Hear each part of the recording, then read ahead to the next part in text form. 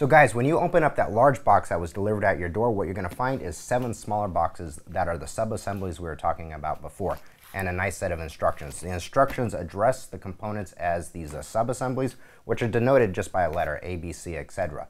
So when we go through an individual step where you're going to talk about a box, and all you got to do is find the related box. Let's go ahead and dive into the assembly process. Go ahead and clear these boxes off of your workstation, and we're going to talk about which boxes we need and tools for the individual first step. If you open up the manual, the first assembly point that we have is step 2.1.1. And what we need is box G for that. Box G is full of all your individual hardware, a lot of nuts, screws, and bolts in this particular bag. So what we want to do is just pull out exactly what we need for this step. Let's go ahead and go through that.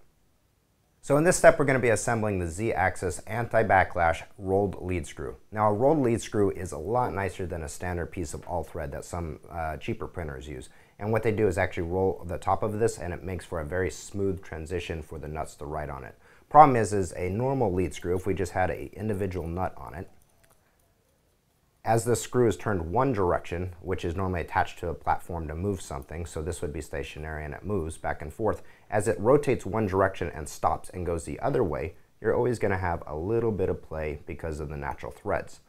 What an anti-backlash does is take 2 of those with a spring load in between those, so as it transitions back and forth, it takes care of that slop or that play, which is critical on a piece of CNC equipment.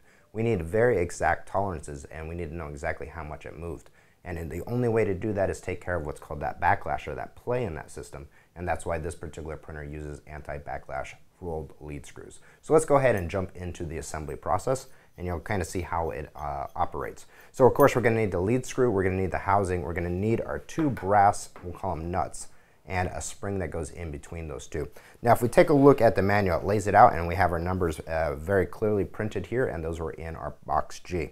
So first thing we're going to need is the thick collar. If I hold up these 2 nuts, you're going to see one is a little thicker than the other one.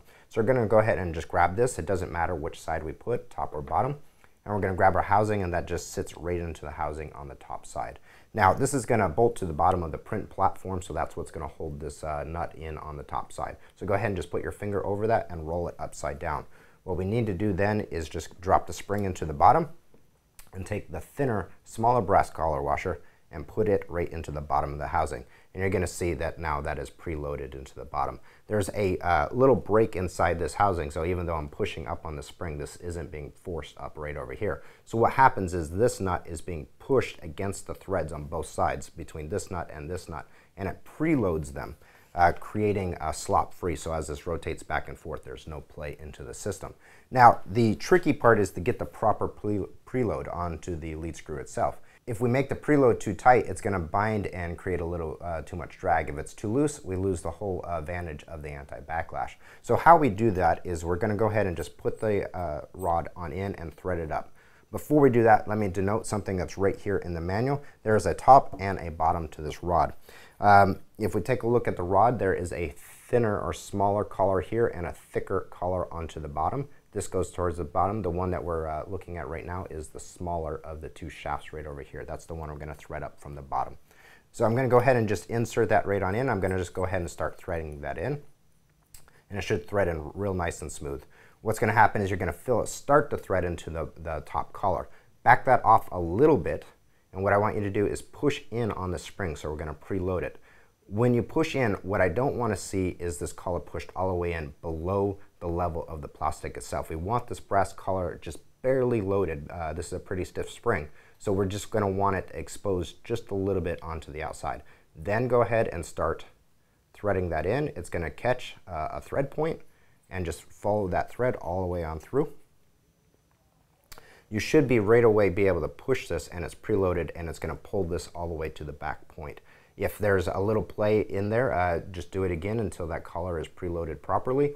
But you should be left exactly like this, where there's a little bit of brass. It's still exposed onto the bottom, but if you let go of it, it gets a hard snap where this collar is pulled against the bottom of that base plate right there like that. And that's perfectly preloaded. You're going to feel a slight bit of drag because of that spring holding those 2 nuts against each other, but it should feel extremely smooth, no binding in that process. And there you go. That is an anti-backlash rolled Z-axis lead screw. Let's go ahead and jump on to the next step. So here we are, we're at step 2.1.2. In this assembly process, we're going to be taking the anti-backlash lead screw that we just assembled and attaching it to the print platform. We needed to get a couple things. We needed to get some 153 screws out of box G that we have already opened up, and you need to open up box B and get the print platform on out from there. As far as tools, you're just going to need the 2mm hex driver, and it's a real simple process, a really short step. All we're going to be doing is taking the lead screw, sliding it right up from the bottom, and putting in those screws right in from the top side. Orientation of where this sits makes no difference on that, so just go ahead and get that lined up and drop your screws on in. When you tighten them up, before you tighten them all the way, make sure all three are seated, because obviously if you put one in and tighten it up, these other two are not going to line up in that process.